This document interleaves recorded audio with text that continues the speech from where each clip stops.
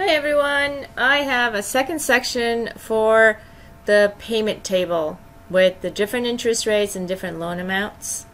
With the formula, we only did it for P&I, which is principal and interest only.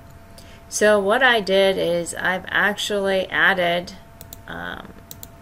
other fees to kind of give people a guide on how they can create an idea of what monthly payments they can budget depending on the different costs and of course different interest rates.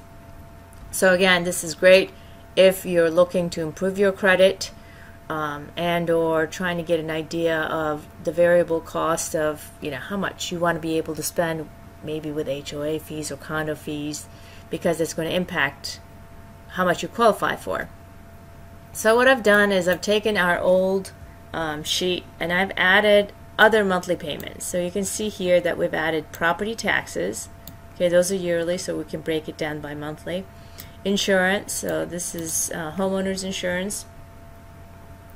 And then if you have HOA, condo, and other fees. Now the other fees could be anything. So when I'm working with clients, we put in information such as daycare costs, utility costs. I mean, you can put anything that you want, especially if you're in a really tight budget.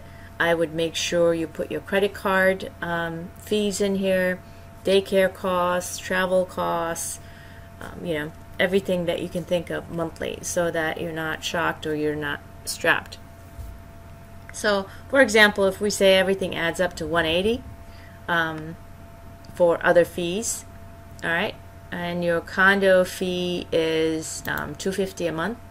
Maybe that's going to be different. Maybe you have an HOA fee of $100, let's just say. All right. So you can see how everything kind of updates. So the total monthly payments are here. All right. So if you have a monthly budget of $2,500 and you want to understand, what you can afford at what interest rate, especially if you have, for example, you have something detrimental on your credit report, and as soon as you get that removed, your loan officer said that they can give you a half a point or quarter point, etc., the improvement on the interest rate, whatever that may be. Your lender will be able to discuss that with you. So I'm just using numbers arbitrary here just to make my point. So we've created again a data table with all of this. And as soon as you update any of this information, so let's say that you found something without a condo fee or an HOA fee, you can see here how you can see what you can qualify for is affected.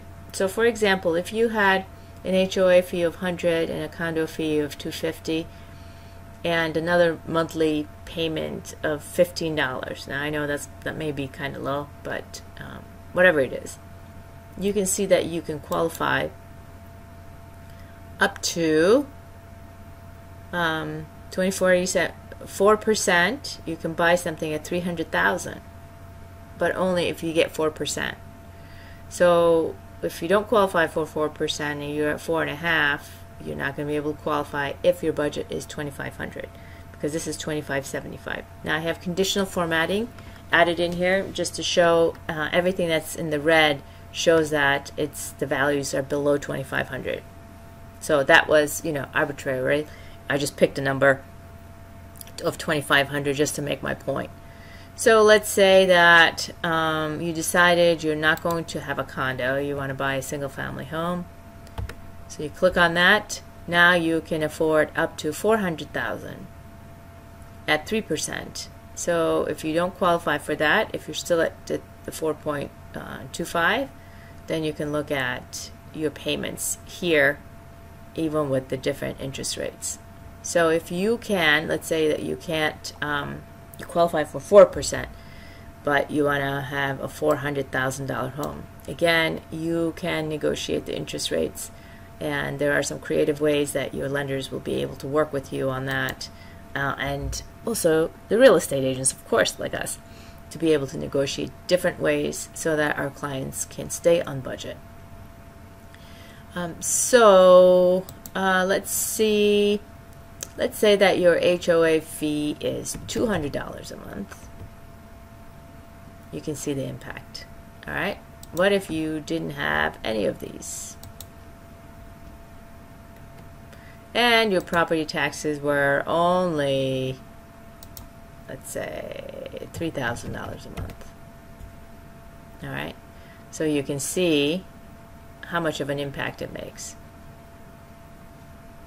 So again, I hope this this helps you. You can download these calculators or ask us for it. And I hope this was beneficial. If you guys have any questions, let me know. Have a blessed day. We'll talk to you soon. Thanks.